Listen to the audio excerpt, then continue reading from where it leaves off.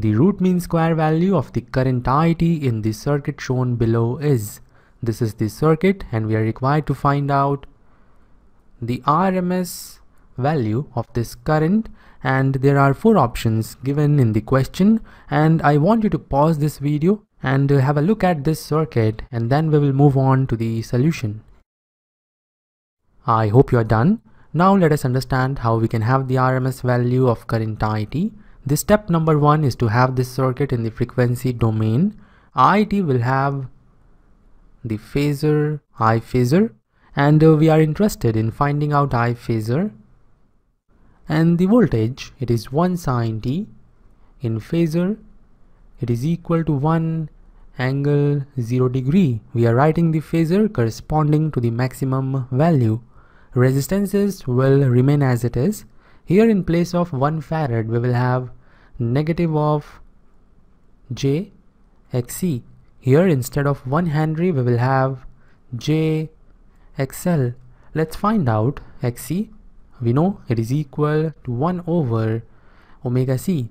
From here we can see that omega, it is equal to 1 and C is also 1. So XC, it is equal to 1, and XL, we know it is equal to omega L. Omega is 1, L is also 1. So XL is 1, and we can say that here we will have negative of J, and here we will have J.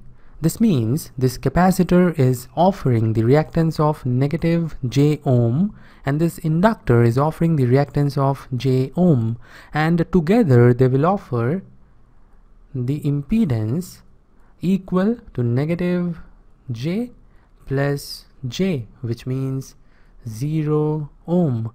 And in simple words, we can say that this branch is not going to offer any obstruction to the current flow, and therefore at this node current IT will decide to flow entirely through this branch, and therefore no current will flow through this branch. Now we can apply KVL in the outer loop. We will have plus V phasor, then we will have minus 1 multiplied to I phasor, minus 1 multiplied to I phasor equal to 0. From here we can say that I phasor, it is equal to V phasor, and V phasor is 1 angle 0 degree. So I phasor corresponding to the maximum value is equal to 1 angle 0 degree.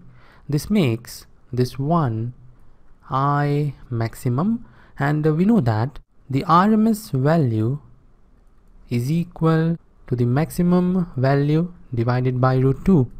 We know the maximum value, therefore we can have the RMS value very easily. So the RMS value of the current is 1 over root 2 amperes. Option B is the correct option. This is all for this question. Now we will move on to the homework problem. In the homework problem, you are required to find out the phasor voltage VAB. This is the phasor voltage, and this is the circuit. Try to solve this question on your own, and you will get the link to the solution in the comment section and also in the description.